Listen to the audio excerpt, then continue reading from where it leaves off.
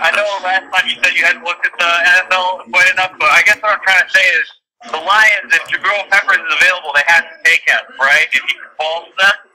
I can't make a blanket statement yet that's true. Okay. You know, I can't say that he has to be taken there. I can't. I won't say that. No. That's okay. They want to see who's on the board. I mean, there could be something that that makes more sense. But listen, he's a good player. I think he's I think he's a nice player. I think he can also work in the return game. I think he's a talented kid, no question. There's a lot of